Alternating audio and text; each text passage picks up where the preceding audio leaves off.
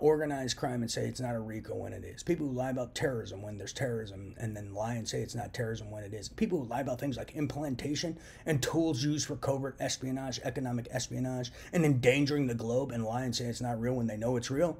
Those people have zero credibility. Why would you ever trust them? People who lie at the expense of the safety of humanity in America. The minute you do that and do it repeatedly, you have zero credibility. Especially when you know this tech is real. Especially when you know telepathy is real. Especially when you know there's a RICO. Especially when you know there's economic espionage.